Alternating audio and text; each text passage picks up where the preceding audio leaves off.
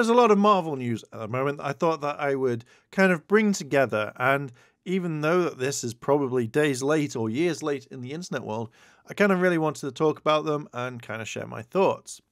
So we have 6 up-and-coming Marvel movies that could suffer from the 2023 writers' strike. Now, if you don't know, at the time of this recording and going on, there is a writers' strike in America, which means that a lot of projects may not get finished. Everything has stopped, and late-night talk shows have kind of started to air reruns, etc., etc. There is a ton of stuff going on at the moment, but I wanted to kind of talk about this and a few rumors that are going on and recasting, etc., etc. With potential writer strike looming, Marvel Studios' business could very possibly be impacted with regard to its upcoming MCU movies. The Writers Guild of America is currently attempting to negotiate a new contract with the Alliance of Motion Picture and Television Producers. Failure to reach a deal by midnight May 1st would result in a writers' strike. If a strike were to happen, no Hollywood writers would be permitted to do their job until a new contract is signed, and that's going on at the moment. So they're saying 6 MCU films can be implicated by the strikes. The Thunderbolts. I think it'd be kind of cool to see. I'm just really interested in, I can't remember her name, but I'm really interested in her because she's one of my favorite characters.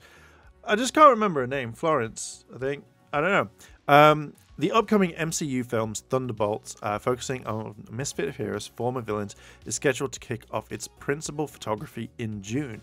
But even if the script is finished by this point, if the Writers Guild of America strike is still ongoing, a hampered shoot would occur. Another one is Blade. I do kind of like the originals, to be fair. Blade has already suffered from numerous production delays since it was originally announced during San Diego Comic-Con of 2019. With the filming set to begin in late May, a strike would either result in another pushback or force the movie to begin shooting without any working writers. Given that the film already has a release date, it's quite possible later the avenue would be pursued. Deadpool 3. November 8th, 2024. When's the thingy out? Blade's September 6th, and in July 26th. 2024. I thought it said 2014 then. Okay, Deadpool 3. The thousands of fans who don't want Ryan Reynolds' Deadpool 3 to be a negative impact with the Writers Guild strikes. However, with the movie filming in May, it's likely nothing they could be done, especially considered that the guild has sent clear messages to its members: don't cross picket lines. Now, I would imagine that if everything is done previously, then you should be able to go and shoot and stuff. I mean, I don't know too much about the Writers Guild of America, so if you know more, then please let me know down below in the comments. But I would imagine that if everything's done, they should be able to start filming and shooting, and I don't know. Again, I'm not too sure. Fantastic Four, February 2025. Dear God. Okay, it's not using the old guys there. The long-awaited Fantastic Four reboot might have fans waiting a little longer. A strike would affect the film's shooting schedule, even though it didn't kick off until the early 2024. The screenwriting processes take time, and Marvel Studios surely wants to get the Fantastic Four's debut as good as it possibly can be before cameras roll. If no one is allowed to further develop the script, the film's release date could very well be pushed back. Now, the last one, from what I remember, and that I've talked about, is I think was 100 days. So this here, I think, would take quite some time, and I think that they would have a lot. But again, maybe they have the story already planned. They're just going to push them out anyway. The Avengers, the Kang Dynasty, May 2nd, 2025. The fifth film in the Avengers series, The Avengers, the Kang Dynasty, would probably suffer the same fate as Fantastic Four during a strike, but it's possible it's far enough out that no harm would come to the screenplay. Now, if that's May 2nd, and then that's February, I would say maybe that those two would kind of be linked. And then, obviously, you've got Secret Wars. I generally thought they didn't have anything written. Okay, so Avengers Secret Wars presently isn't slated to arrive until 2026 and could get delayed regardless of a strike. But it's still possible that potential work stoppage on the writer's part could end up playing part in said delay.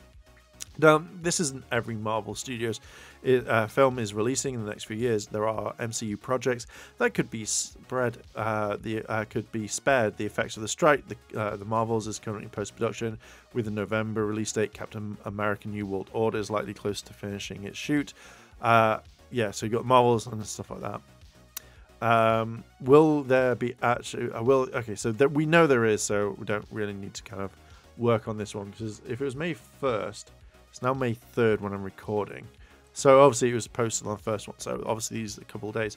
So with this, I think there is going to be a thing. I don't think a lot of films are going to be kind of like affected a lot.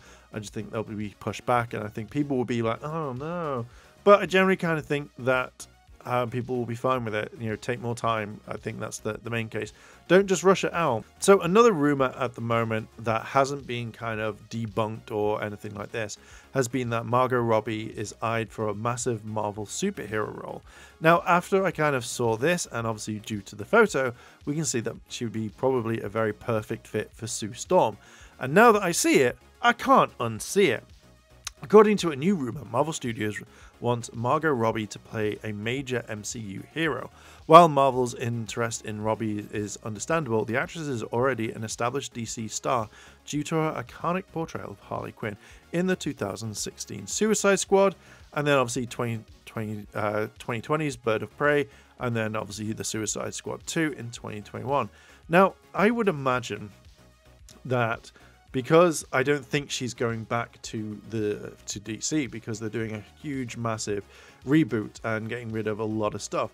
Not unless this was a thing where James Gunn wants to do another Suicide Squad and they're going to have Harley Quinn.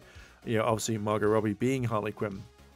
I don't know if this is going to be a thing. Like, I don't know if they would say no, but I can see it as Sue Storm. I think it would be absolutely fantastic, and I'm pretty much on the ball for it. According to the Scooper, Daniel, Marvel Studios recently offered Academy Award nominating actress Margot Robbie the role of Fantastic Four's Sue Storm, aka the Invisible Woman in the Marvel Cinematic Universe. If true, this does not mean Robbie will be cast in the 2025 reboot, but it's just as she's been offered the part that she could pass on. Other actresses reportedly in the consideration for Sue Storm is Melina Kunis, Jodie Comer, and Allison Williams. I have no idea, apart from Melina Kunis, I have no idea who Jodie Comer or Allison is. In addition, Adam Driver is rumored to be in talks to play Reed Richards or Mr. Fantastic, and Daniel Richmond previously reported that Marvel offered Paul the role of Johnny Storm, aka the Human Torch. So kind of this entire article keeps going on about what would happen. Is Margot Robbie Harley Quinn and Sue Storm? I generally think that if they're not going to be using any of the past stuff after they do Flashpoint in the Flash film, that, you know, they could easily get someone else to do it. Now, another one over at Dexterto is basically saying the same sort of thing. In fact, I thought it might just be the direct talking about it, but Dexterto is basically talking about it. I'm generally all fine. Like, I can see this. Right? Margot Robbie has been offered the role of Sue Storm from Marvel's Fantastic Four. She hasn't said no, or there's no like a statement or tweet or anything like that, as far as I know. I'm going to say that, you know, as it says here, we all say, like with all rumors, take it with a pinch of salt. Several actresses have been rumored for the role, including Jodie, Daisy, Edgar Jones, and Melina Kunis.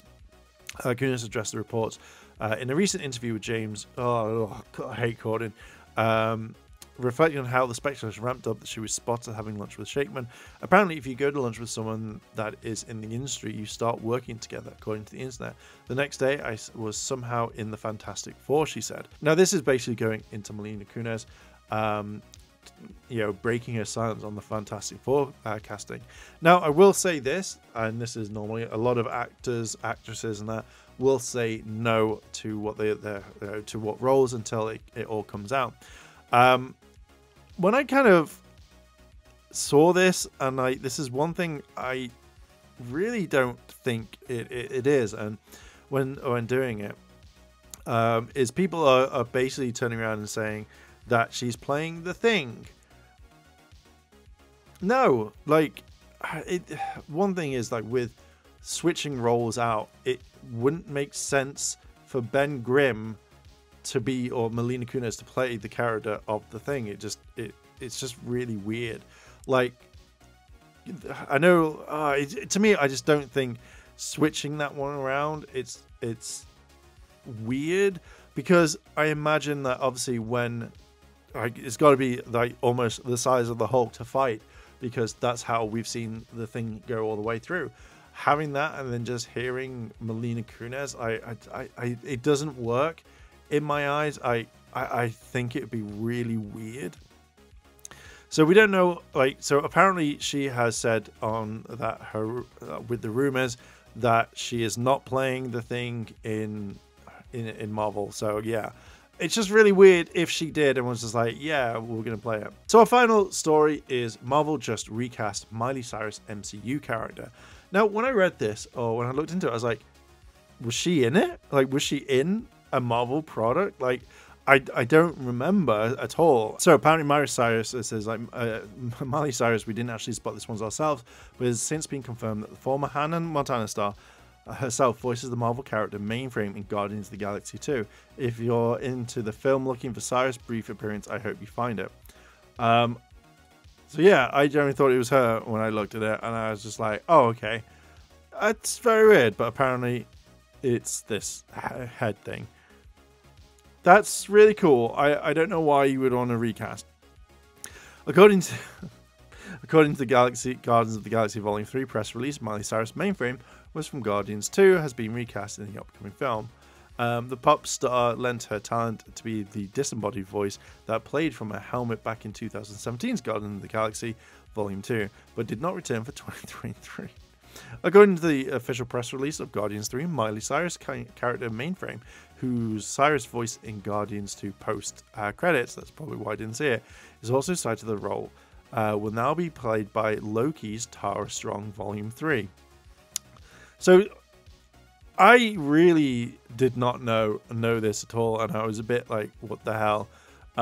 It's very weird. So well done to Tara Strong for being Mainframe in this. Tara Strong's a double cast in the MCU. She obviously played the Clock in Loki. And yeah, it's just really weird. Like, I would imagine maybe the golden person, that would have been a lot better. But yeah, she got recast. There's no point rereading that, because you all know she got recast. So there we go. There is the Marvel news that I wanted to talk about. There are rumors, everything like that. I just thought it would be a very interesting topic to talk about. What are your thoughts all on this? Let me know down below in the comments. If you like this sort of content, hit like, favorite, comment, and subscribe. And also, if you want to check out the channel membership, then that would be absolutely grand to help out the channel. And with that, I'm going to leave it there. Thank you very much for watching, and I will catch you in the next video. I want to say a big thank you to all my Patreon supporters, and I wanted to shout out Kimono Cat. Your help does go a long way to support the channel, and if you want to consider helping the channel, then links to my Patreon as well as the channel members are listed below. あらあら、チャンネルをサポートしてくれてありがとうございます。チャンネル登録、高評価お願いします。